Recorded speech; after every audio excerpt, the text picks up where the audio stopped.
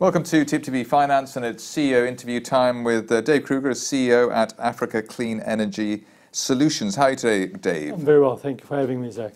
Right, you've got an interesting business. It's in many exotic locations on the continent. Can you tell me a bit about, well, the geographical aspect first? Yep, so we've got offices currently in Kenya, Uganda, Namibia and South Africa. And the idea is to expand to Rwanda and Zambia as well. We started with pre-developing stages there as well. Well, unless you're Donald Trump, I suppose you're not. You are quite interested in clean energy these days. What type of clean energy are you talking about here?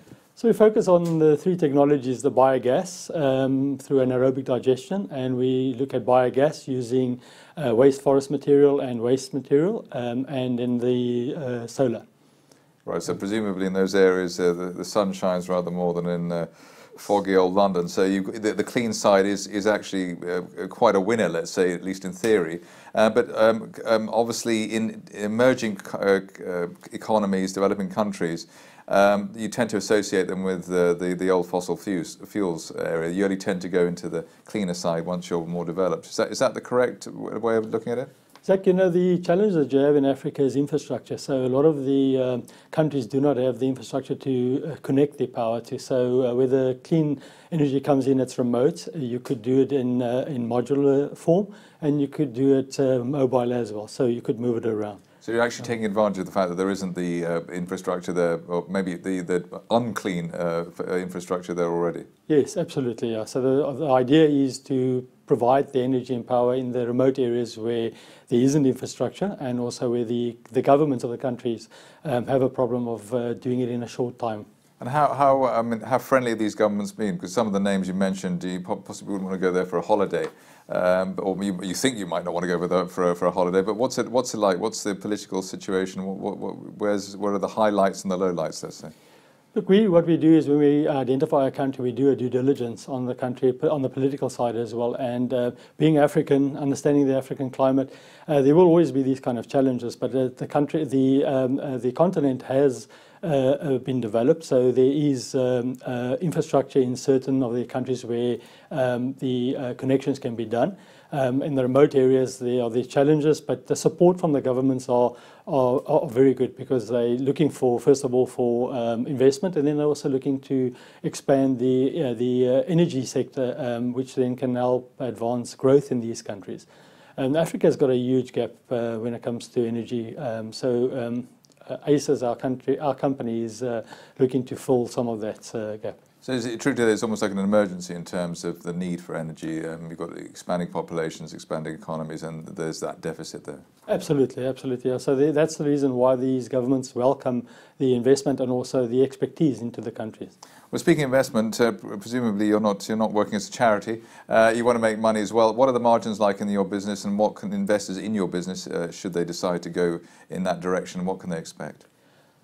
Right, so the first point is that we look at the demands and look at where we could, in a short, reasonable space, develop the projects and then to switch them on.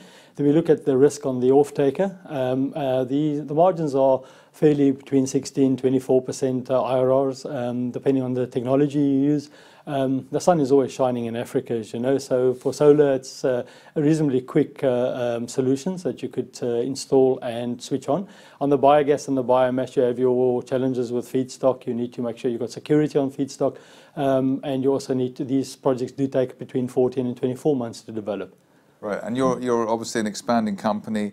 You're looking for investors at the moment? Yes, we are. So we've developed these projects. Two of the Namibian projects we've developed completely to COD phase now. So those will be switching on in November, and they'll start producing cash flow. The Kenyan projects go to what we call financial closure in November, and Uganda around December, which then means that you start with you raise your funding. A lot of the traditional funders on the debt side have shown great interest to fund around 70% of the debt.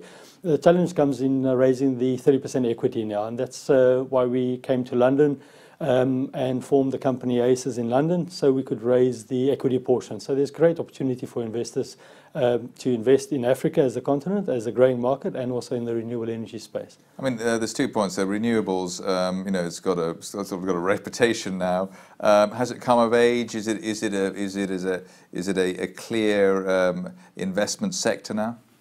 Yeah, certainly. It's also evolved and developed now, so the technology is more efficient.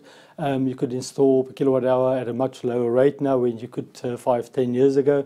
There's also greater support. There's also a nice support on the EPC side. As a lot of the European companies, international companies, the market has slowed down, where the African market is now only taking off. So there's great support as well from the EPC side and the foreign companies that want to come and work in Africa. Right. I mean, you're in Africa, presumably because you know the territory, yes. Judging by your accent, let's say. But I mean, presumably you could be in India, you could be in China. I mean, this is scalable. Your business is scalable anywhere, and the demand is massive. Is that a fair thing to say? No, that is true. But I think our focus will stay in Africa for quite a while because the demand is quite great there. The support is also there. And once you've entered these countries and you've proven successfully that you can develop these projects, the governments support you. So it's ongoing. So for instance, you enter the Kenyan market with a small 10 megawatt, and because you've demonstrated that you could deliver, it's now increased to 80 megawatts. So I think we'll be busy in Africa for quite a while. And I mean, how much? I mean, are you getting grants? Are you getting actual sort of cash help? There are access to grants. It's these projects normally would qualify only once they switch on. So at the stage when you're developing, the risk is on the company, and once you get your COD, commercial operating date, you could apply for grants. We've done a few of these that we've applied. The support is there, but they would only execute the grants once these plants are alive. Right, so you're doing the rounds at the moment, presumably in London, maybe looking for a listing. Is that an IPO? Is that your goal? Yeah, that's true. We currently in London to do what we call a pre-IPO fundraising, and then the aim is to do a IPO on the AIM list, dual listing in South Africa on the LTEX, and then on the AIM market in London.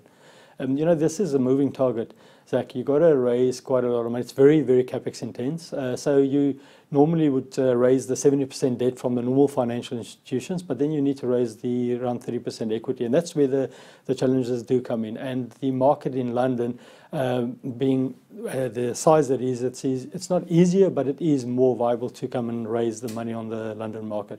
Dave Kruger, CEO at African Clean Energy Solutions. Thanks for coming in today. Thank you so much, Jack.